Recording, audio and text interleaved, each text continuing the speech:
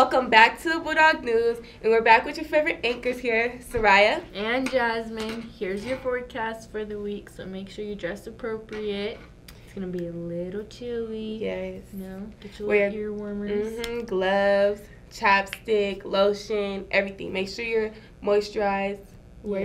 Bundle up, guys. It's getting cold outside. So there's a lot of events coming up this week, and I'm so excited. Are you excited for the events? Yes, I'm super excited. I want to know what they are, so let's head over to Miguel and Vincent. Let's go. What's up, Bulldogs? I'm Vincent. I'm Miguel. And I'm Gabriel. Today, we're going to be talking about important information about this week in counseling ASB. I'm going to start us off at counseling. All AP exam information has been sent out to all AP students.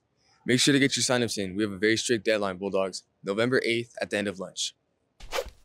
Bulldogs, AP tests go on sale on October 21st until November 8th. They can be purchased before school and during lunch at the student store. So make sure to buy your AP test. Seniors, college application day is on November 1st. So make sure to apply to some colleges. Now let's head over to ASB News. Here's some ASB news. On the 30th, we're having a band spectacular. On Halloween, we'll be having 2 events. We'll be having trick-or-treating for the preschoolers. Also on Halloween Day, we're going to be having a fashion show. So come out in your costume and look your best. Holiday donation for groups and clubs on November 1st. That's it from us, Bulldogs. Now back to our anchors. Well, that was that for the events. I'm so excited to see all the costumes for the fashion show. Are you dressing up for the fashion show? I don't know, maybe. Are you going to be Batman? Yes, I'm going to be Batman. Okay. I can't wait to see that. Don't play. But no, and seniors, make sure you put in your application. The deadline is coming to an end, so make sure you're putting it in your application. If you need any help, please email Ms. D-Rod or Ms. Sandoval for more information. Well, guys, the next topic is sports. Do you like sports? Yeah, I like sports. Girl, me too. Me too. Let's head over to Sophia and Navi for some coach interviews. Yes, let's see what they got. Boys, let's go. Hey Bulldogs, my name is Sophia, and I'm here with JD. Today, our segment is going to be all about the Oak Hills High School coaches. We hope you enjoy. Stay tuned. All right, so who am I here with? Hey, I'm Sean Sears. I'm Coach Kyle. Campus Chris. What sport do you coach? I coach football. I coach baseball here at Oak Hills High School. I coach boys basketball here at varsity. Okay. And what inspired you to coach that sport? I think what inspired me was to give back to the community I grew up in, and I love coaching. I love being around baseball, and it's just a great opportunity to continue with the sport. I've been playing football my whole life, and I love giving back to the community, giving back to the kids, watching the kids succeed, and just play the sport that I love, and teach them the game that I love. I felt I wanted to be at a school that had a great foundation, great facility, and we felt that Oak Hills was the best place. Did you always know that you wanted to coach the sport? Or? Oh yeah, after I stopped playing, I coached youth for a while, and then I met Coach Metzger and just came here and still doing what I love to do. Well, I played college basketball in San Diego, and I really didn't know if I was ever going to get back into it, but Rob Alexander, who's the head coach here at Oak Hills, found me at a program and said, hey, I know what you're doing around the community, getting kids recruited. Come on over to my school and do it for me full time. Okay, that's so cool. Thank you. Welcome. Thanks for watching, Bulldogs. We hope you enjoyed our segment. Now back to Soraya and Jasmine. Wow, thank you, Sophia and Navi. Those were some interesting coach interviews. I liked them a lot. Did you? Yeah, I did. Do you have a favorite coach here? Yeah. Do you have a favorite coach? Yes. All right. Let's say yours on 3.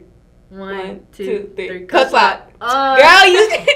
No. That's my favorite coach. That's my favorite coach. Okay. So the next topic is a perfect Halloween night and how to be safe. What's your perfect Halloween night? My perfect Halloween night is walking around with my friends, getting a lot of candy. Okay. You need that exercise or what? Yes, I do. I do. Also, I don't know. I really want to go to a haunted house. So that's just like a perfect Halloween night to me. What's your perfect Halloween night? Oh, to be honest, either like a haunted house or just staying inside with, like a few of my close friends and watching movies. Yep. Well, let's see what Callista, Rihanna, and Liliana have to say about this perfect Halloween night. Hey Bulldogs! Halloween is just around the corner, and it is important that we all stay safe. But of course, we can all still have so much fun. So we'd love to know what our Bulldogs would want their Halloween night to look like. Let's go find out. Hey Bulldogs, I'm here with Lux. Hey Lux, what does your ideal Halloween night look like? Hanging out with friends and then going trick-or-treating and then going home and watching scary movies. That sounds like so much fun. What's yours? Probably the same thing. What do you do to stay safe on Halloween night? I stay with big groups of friends and I never am alone. Don't forget to stream Chromacopia. Hey Bulldogs, I'm here with Ross the Boss. And what does your ideal Halloween night look like? I would just like to get candy, you know, regular. And what do you do to stay safe on Halloween night? Stay safe. I just be safe. Thank you. Remember, Bulldogs, to not forget to be safe if you choose to go out tonight. Remember to stay in groups and be sure to walk in well-lit neighborhoods. Make sure if you choose to hang out, it's with the people you trust the most, as well as checking your candy to ensure it is safe. Safety should always be the priority. Now back to our anchors. Thank you, Callista's group. Make sure you guys are safe on Halloween night, please. All right, guys, let's give it up for the Wrestling team. All right, guys, so what I'm hearing from Coach Gasca is that they're looking pretty good this year. And I heard some of them went to the CIF last year. That's really good. Let's go see what Andrew and Nick have to say about the wrestling team.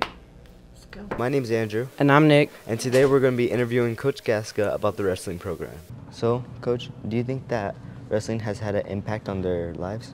An impact on their lives? I would say most definitely, depending on how long they are in the program. I said it helps build that discipline, that perseverance, so then they know how to goal set and how to overcome, setbacks. I would say that's definitely one of the biggest things, just having that grit, and then also just obviously on the physical aspect of things, it does impact their lives. I know I have a couple students, one that's right now in the fire academy and he's doing good, and he kind of says, oh, I'm doing good and doing well because of wrestling and the things he learned here. So that's very good.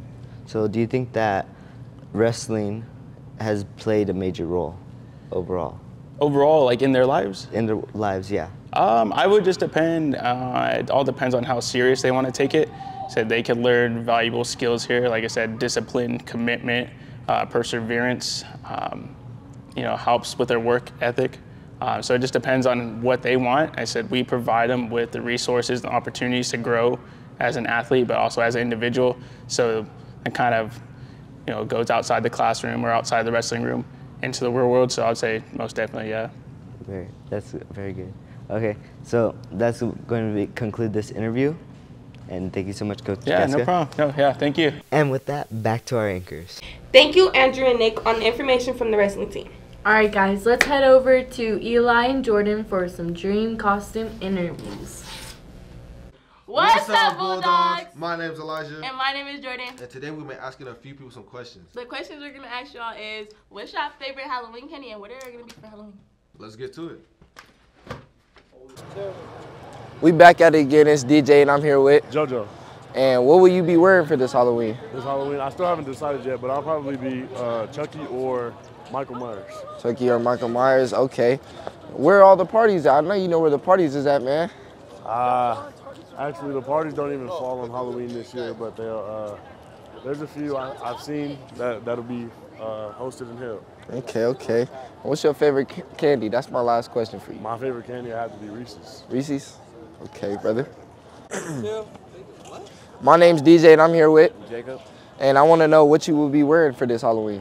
I'm gonna be Spider-Man, but Miles Morales version, you know? Okay, you're gonna be swinging them webs. Swinging them webs. Okay, this Webster, by the way, for me. Girl, just like swinging that web on the field. What candy was your favorite candy? Probably look-key a Kit Kat. I ain't gonna hold. Okay. Kit Kat. That's top 5, for sure. This is my Kit Kat. Oh. What's up? My name's Elijah and I'm here with Nick. And today the question is, what Halloween costume you wearing? Man, I'm finna be Michael Myers. You want Michael Myers? What you finna be, yeah? You already know. Yeah. All right, but what's your favorite candy? I guess you don't got a candy. Wow, that was some great costume ideas. What costume you wearing for this Halloween? This Halloween, I'm gonna be a cheerleader. What's your favorite candy? My favorite candy is Reese's Pieces. You can't even eat peanut butter. right, guys, don't be like him. Check out Candy, be safe today, and have a good Halloween. Take it back to Soraya and Jasmine. Thanks, Jordan and Eli. Now we're moving on to movie reviews with Jonathan and Sebastian. There you go. What's up, Bulldogs? I'm Sebastian, and I'm here with Jonathan. And today we're going to be talking about two special movies, Insidious and The Conjuring. The Conjuring is a movie which follows a family who moved into a farmhouse. It turns out the farmhouse is cursed by a witch who had kind of like her family in the 1800s. They call in investigators to try and like help remove the spirit from their house. Overall, the movie is a really good movie. I don't want to spoil it too much, but it is a good horror movie to watch during Halloween, or basically any time of the year if you want to watch it. But that's all I gotta say about it. It's a good, like, 8.5 out of 10, in my opinion. 8.5? Yeah. Secondary, we're following the movie Insidious. Insidious is, in my opinion, a very good movie. It follows the Lambert family, which their son mysteriously falls into a coma, which their father has to go into this different reality to find his son that's been possessed and caged by this demon. And they have to go save him and then bring him back home. And that's all I'm going to say because, in my opinion, the movie is really good. So that's all I'm going to say about that. Well, Bulldogs, that was it for today's Bulldog News. Make sure you guys always remember, Every day is a great day to be a Bulldog.